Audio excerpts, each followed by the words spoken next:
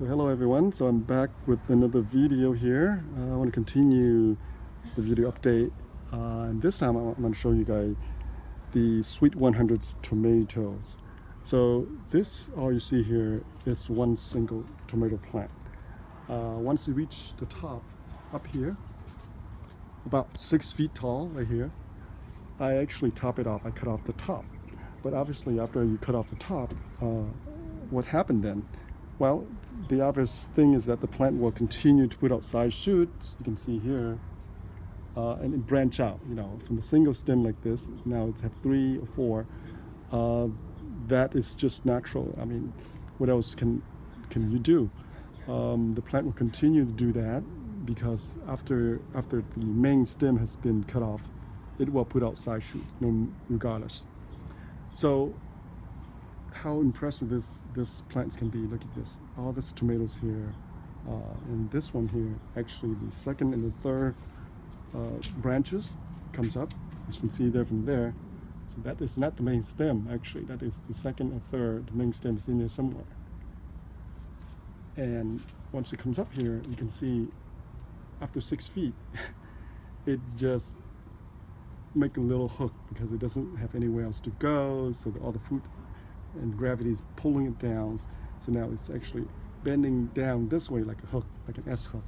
And look at this clump of tomatoes. This variety is very impressive. I am so in awe of this this Sweet 100 variety this season. It's mind-blowing how much they actually produce. And look at the fruit, clumps after clump. There are literally thousands of fruit on them. Look at this clump. Very impressive. I mean, if you see this live in person, it is even more impressive. Hopefully the videos and the camera can capture all this, but you know, you have to see it in person to realize how impressive this plant is. So here I have some more. This is Sweet 100. Look at this, amazing. Again, same thing. Once you reach over 6 feet 5 right there, I top it off and it just continues to branch off, and there's not much I can do about it. So it's just allowed to grow. Oh, by the way, all this area here, empty space here, were the Persian cucumber. I removed them all because they got infected with some kind of fungus, and it's almost the end of the season for them. Not necessarily the end of the season, but they've been producing so well that I think they've been pretty much exhausted. And I've decided to remove them because they got some mildew and stuff on it, so I decided to remove them. Okay, well, let's continue with tomato, and look at this, very impressive. Look at this. So I have 3 plants here, but look at every clumps, everywhere you look, there are literally hundreds of tomatoes. And this one, same thing with this one.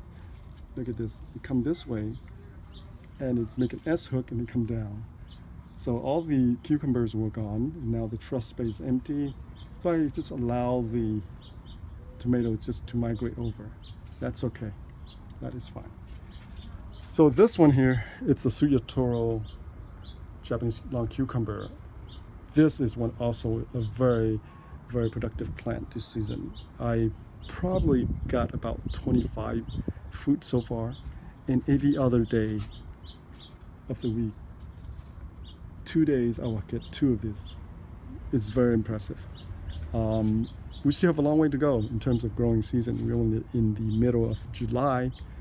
Hopefully I will go back to the nursery and see if I can find another small plant, and I would want to grow another one and see if I can stretch out the season. So this guy seems like it still has a lot of strength left. It's have several side shoots now, but each of those side shoots actually produce fruit, and those fruits are actually quality fruit. Look at, very beautiful, up to 10-12 inches of fruits in terms of length. Beautiful, absolutely gorgeous. Okay, so I want to continue with the tomatoes. So here again, here's another Sweet 100. Again, single stem, and once you reach the top, 6 feet 5, I top it off, but it's continued to branch out.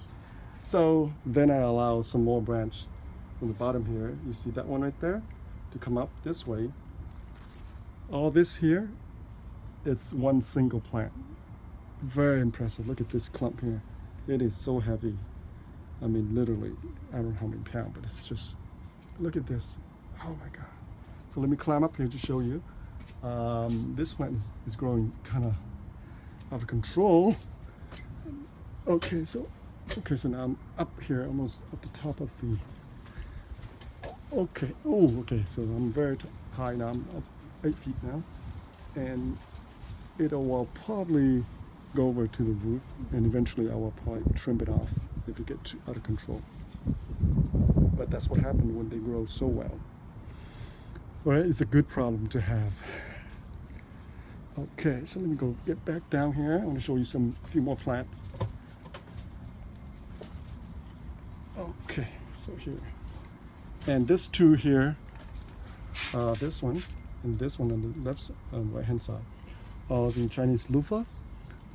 They produce, you know, this beautiful sponge-like luffa, soft inside, and it's really, really beautiful plant.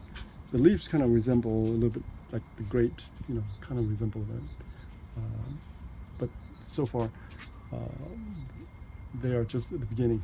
So, and then I start those plant from seeds, and I will have 2 plants here. So eventually they'll continue to grow and take over this entire space here. So what else? Also the choy, the Asian water spinach right here. I will harvest this tonight. So this is our third harvest so far. I mean, this is the 3rd cutting so far. So it's been wonderful. Very, very beautiful plant. Okay, so this here, it's the black cobra. Gorgeous looking plant. Gorgeous looking plant. And the fruit is just very, very beautiful. Look at that. Nice, fat looking fruit. Beautiful fruit. Alrighty, so I will show you some more as the season progresses. So hopefully we'll continue to add some other plants along the way and see if we can continue to extend our growing season. Alright, well, thank you for watching, and let me get back to work, and we'll see you again. Happy gardening.